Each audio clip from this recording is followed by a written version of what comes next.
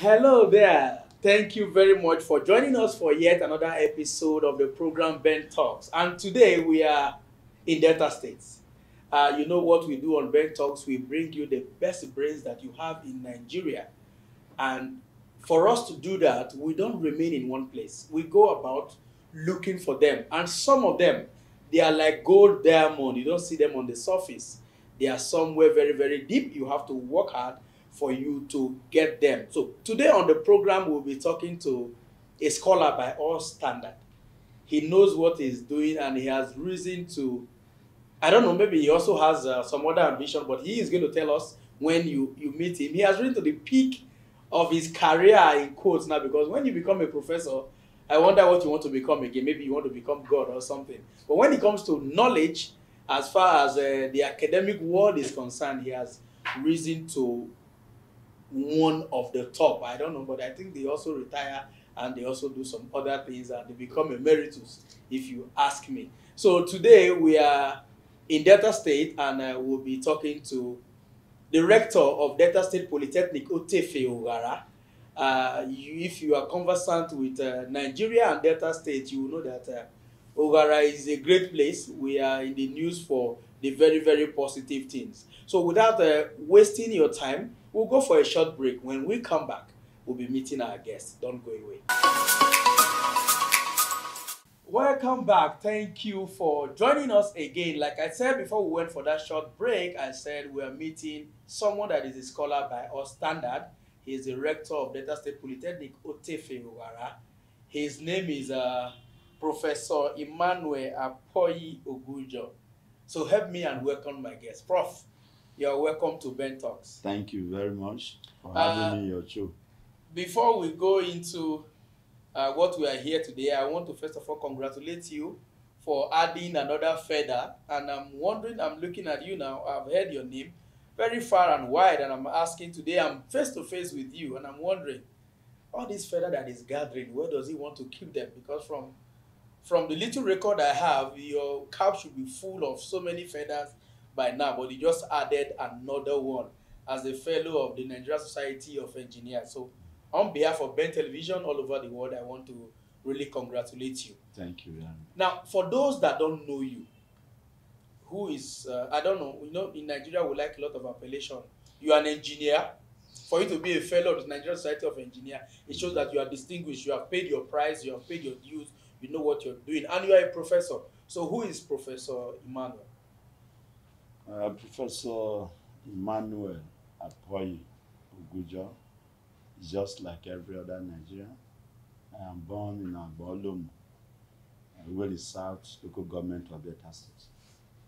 And by the grace of God, I attended Aushi Polytechnic between 1989 to 1991, where I graduated as the third best students in electrical electronic engineering. From there, I proceeded to University of Benin, where I obtained my first degree, second degree, and also the third degree, that's PhD in power and machines. And I grew through the ranks. By the grace of God, I got one accelerated promotion, and I became a full professor of electrical power engineering in 2013. And by March 26, 2017, I was appointed as the first substantive rector of Delta State Polytechnic, Otefe, Oghara, by His Excellency, the Executive Governor of Delta State, Senator Dr. Fine Atokowa. How come everybody is talking about you? What are you using to bribe them? First of all, I want to appreciate all the rectors who have been appointed, did their bit, and then came to my turn, and building on the foundation that they have laid. There is no magic about it. The magic is according to Albert Einstein, that the Senate is doing something over and over again, but expecting new result.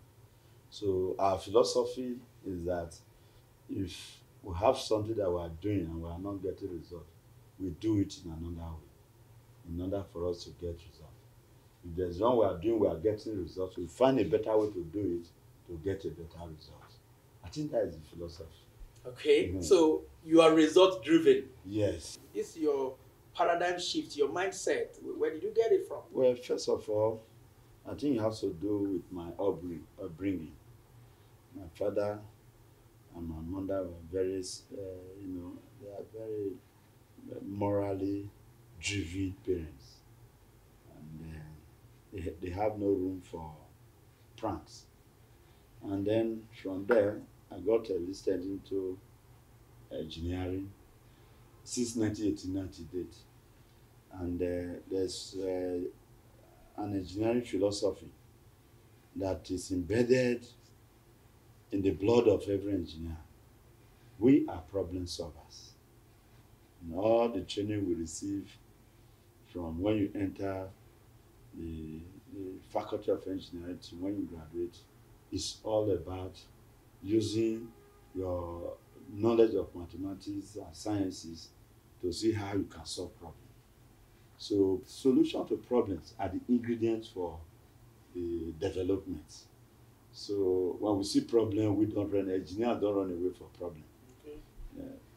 We mostly run away from problem, especially when you are operating a kind of a political appointment, you feel, let me do my best and leave the rest. But unlike others, coming into Delta State Polytechnic Otefe, it has been one project or the other, one innovation, one thing or the other. What is driving you? I know there are problems. How come those problems are not pulling you back? Your ability to provide solutions that overcome the problem makes you to stand out. Okay. Yes, you must provide when the challenges come, because some people don't want to call them problems. And when those challenges come, through innovation, through teamwork, through application of some knowledge that are so fundamental, you provide solutions that will get those challenges or problems resolved, and then you move ahead. So they must be realizable solutions. You know, when there are challenges or problems, in the circle space, there are several solutions. But you begin to look at it, which of these solutions will produce a better result. So that is the solution you apply. We have several of those examples. Okay. Yes. I also have several of those examples. Now, how have you been able to manage your human and material resources in Otefe? Yes. There is no doubt in the whole world, not just in developing country like ours, resources are scarce. Resources are scarce. So what you do is to be able to make sure, since the resources are scarce, they are well applied, and then you reduce wastage. So when every system have losses, whether it is your plumbing system, water is going through has losses. Whether it's electricity going through the supply cables, there are losses. Whether you are looking at the financial system, how it is being, how do you apply the limited fund, there are losses in the application. So if the systems are operated, the losses can never be zero. There are no system that have zero losses. There are no system that have zero losses. Even the systems they are trying to create now to make sure that you can transport electricity without losses, it has not really fully been put into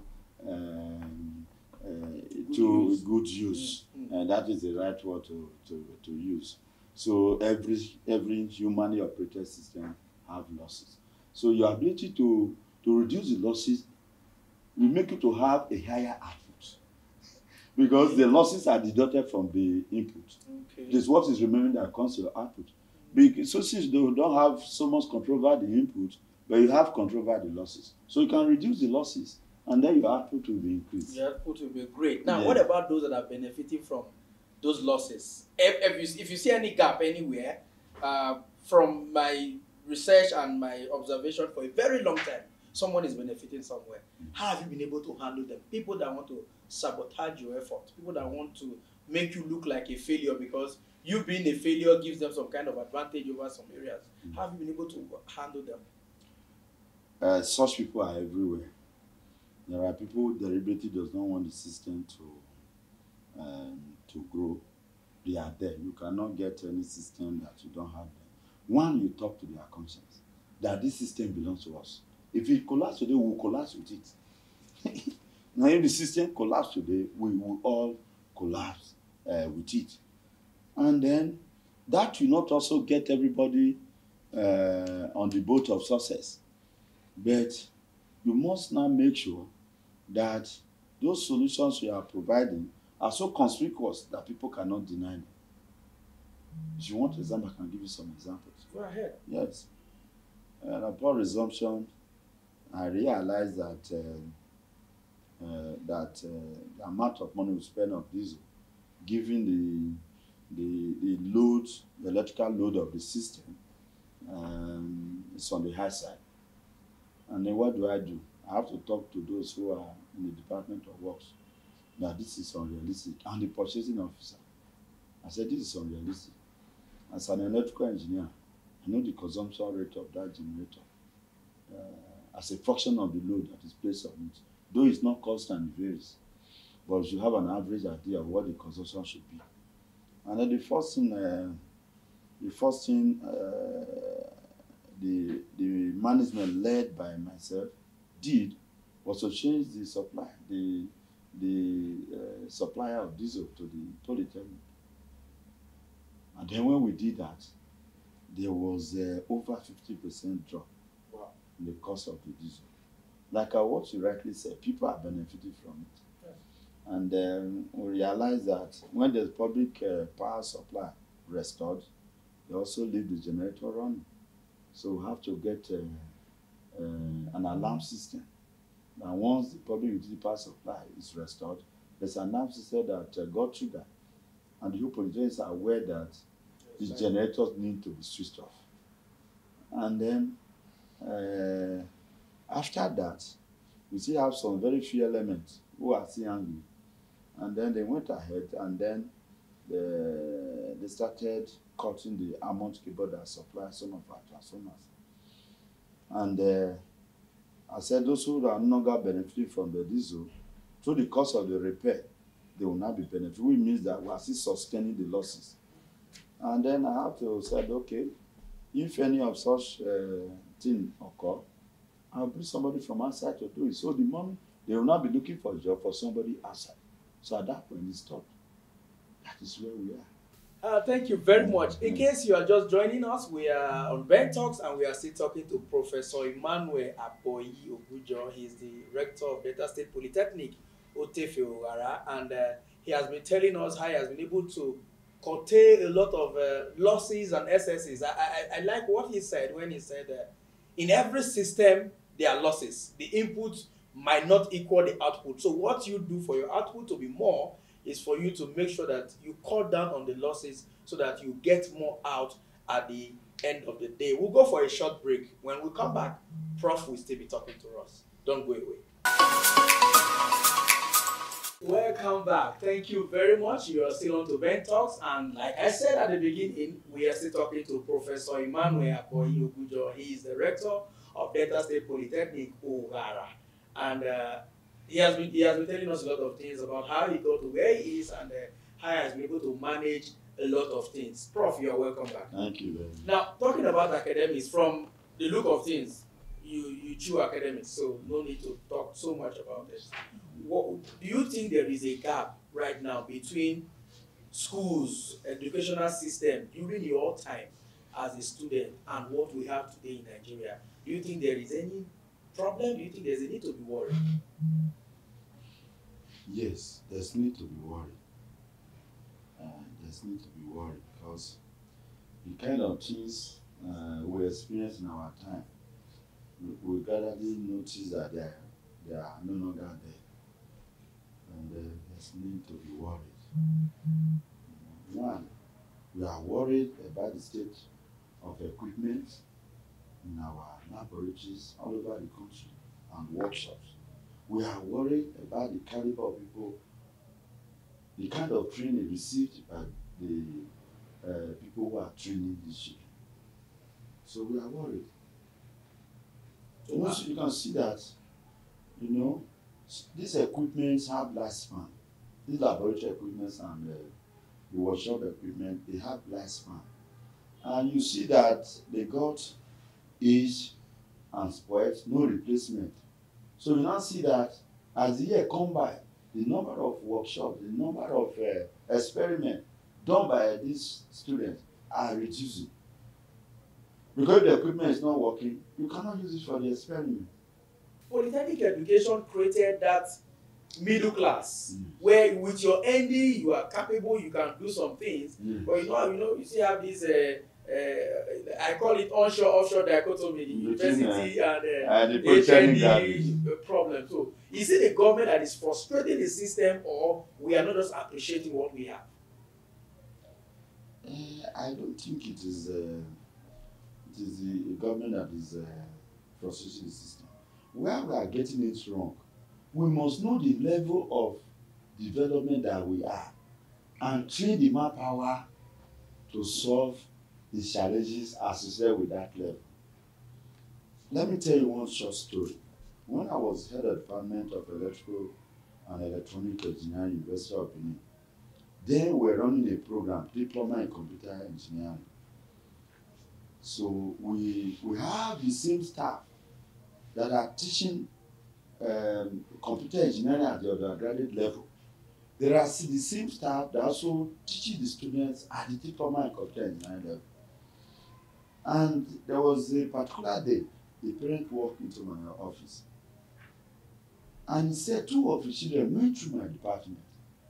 That one did computer engineering at the undergraduate level, while one did diploma. That I had a 3rd child, and he also wanted the child to come and do read computer engineering. That the one the child, that to him in the house, that the one that did diploma in computer engineering is the engineer, while the one who did a degree in computer engineering is not an engineer. And I said, why? He said that the one that did diploma in computer engineering can open computer, fix it back, solve problems in it. He said, but one who had a degree in computer engineering will just be speaking grammar. He cannot solve any problem in the computer. And I said, no, that the one that did diploma is a technician. The one that have degree in computer engineering is the engineer. And you know why? You know why? Because the man is reacting to our level of development. That was what he was reacting to and what he expects to be done. Because of the level of development, we do more of repairs, maintenance, installations.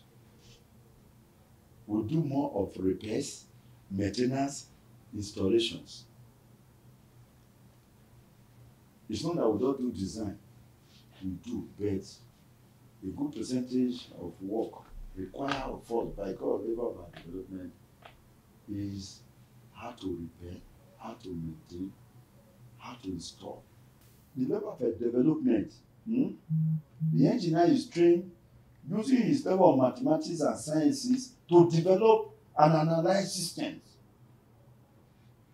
which is at the level of most of the developed countries. You understand what I'm saying? Very well. So by our development, we have things that need to be maintained and repaired more. So to the man on the street, the man who can fix his television when it is not working is the engineer. It is not the man that is telling you all the internal functional system, the speed at which the electron is moving. The man is not interested in that. Okay. So when we're developing the curriculum for the diploma students, we develop them to be trained as technicians. So while training their brain, a good percentage of that training, of the training goes into their hands. I know that we used to assemble computers. We bring the parts together. Then the student connects it together, we power it. Then if it's not working, we troubleshoot. Finally it works. But The one in the undergraduate, we are telling you why the speed at which the fan is rotating in order to cool the system, the amount of it being produced. And those things are required at the level of the development of the computer, which we don't have through such industries. Right. And that's why when you see this crop of people who say they don't know anything, when they cross over, they become the best. Okay. So we must begin to redesign our curriculum. Okay. I know of universities, after spending 3 years in the university, they have loaded you with the theory you require. All the other 2 years is in the industry. You now move between the industry and the university. So by the time the man graduates and goes to the industry, nothing is strange there. One, the industries we have cannot even take our students. You know that they reject our students. The same industry we are training our students for. When they send them there for IT, they reject them. Where do you want the students? The laboratories are not well equipped. Where do you now want them to know the practical from? And these are not magic. I said some very few who have to go out of their way, that have a passion for the profession. That we have to go after the theory, they go, and in our time when we were in Polytechnic, when we leave school, we go to the workshops. Not the school workshops, so those people who have workshops in town, who were repairing electronics, we go there with small stipend we were given to us, then we pay them, and we stay there. And then you know what is happening there. When you come to the class, it is not knowledge from textbook to class. Knowledge from the field mixed with knowledge from the book. It becomes balanced. For the few period that you will be there, God will give you time. Because even if you stay there for 20 years, it's still very, very few time. Yes. So what are we looking at in that school? We are looking at Delta State Polytechnic Otefe the next a few years to be one of the best polytechnic in the country. When I mean best, I am not talking of in terms of infrastructures. I'm talking in terms of standard, quality of our output, quality of our product. And it is manifesting already. Last year, we got an award from NUJ Warri branch. Students came for IT from different universities and polytechnics. And at the end of the IT, a very serious test and examination interview was organized for all the students. The students from my school came for second and third. Wow. Who were not even aware when they did that test. And as you also are aware, recently we have also been the Spanish organization that deal with barometric ranking. The Polytechnic became one of the top 50 in the country. We are 27th on the list. And we are first in Delta State by that ranking. So like as I said earlier on, if we are not getting results, we do it differently. And let me tell you one example. Upon resumption, I discovered that the quality of our part-time program is not compared to the full-time programs. Little time is given to the part-time students. What did we do? We now said, okay, from the academic board we agreed that the same lecturer that teaches the student a course in full-time will teach the same students to the part-time students. And then because it's the same content they have received, they will write the same exam under the same condition. And initially when I suggested that, almost 99% of my members of academics said it will not work. And I said, it's right, it's higher institution. If it doesn't work, we will find out why it did. It's not work. I will do something. Yes. What do we need to do to improve system? Everything we are enjoying today, we are not as beautiful, as efficient as they are. And we experimented it. Yeah. How do you unwind? How do you keep yourself and your family going? You see, we all have 24 hours in a day. Even the president of America as big as it is, has 24 hours, and is able to use 24 hours to achieve all the things that they all usually achieve as president of that country. So it's a question of proper time management. I am a very strong member of the Polytechnic. In short, I established the Polytechnic Staff Club. Wow. And then from the University of Benin, from which I came, I'm also a very strong member, and I've been given several awards from the Senior Staff Club. The club is a place where you unwind. When you go to the club, you hang your titles at the entrance of the club. Nobody sees anybody and begin to bow down as they do in the department. Everybody is equal. So after the day job, we'll go to the club and then relax. Talk jokes, things that will make us to laugh, and then have one or two drinks. We'll find our way home to go and face the one waiting for us at home. Or the family of home is also waiting. It's also there. Thank you very much, Thank you. Prof. As a way of rounding off, if you were to advise the students all over Nigeria and abroad, what will you tell them? And if you also to advise the government on our academic system and some of the way to take care of the lapses that we have, what will you tell them as a way of rounding off the program? All right, for students, I will tell them that there's no shortcut to success. Hard work doesn't kill. It prepares you for the work ahead. And as you are going higher, the responsibilities are also increasing. You are in primary 1, you go to primary 2 will be easy. They up the things you are going to see in primary 2. So you have to follow up. And they have a very short period to develop themselves. Thereafter, they will begin to earn the fruit of that of their labor. So they should put all they have into their education, go to attend lectures, have your notes, do your assignment, make your lecturers happy, make the non-teaching staff who are working, because they are working to develop you, make them happy so that they can give you their best. And they should also know that anything that is against that, they should remove their hands from it. Courtesy doesn't help. It ends in pains and sorrow. The Bible says, walk and pray. Walk as if work will make you to succeed. Pray as if prayers will make you to succeed. And then for the government, they should take our educational system very serious. We notice are difficult, but they should remember us. That we are producing people who are going to run the system. Those who are going to work in the oil industries, or those who are working there, they are the product of the system. So if they are badly produced, it will also affect the production of the oil. Even if it is other manufacturing sector, it will also affect them. Because the machines will not operate themselves. It is human being that is going to operate them. And those people are not given the proper training, we are going to have problems.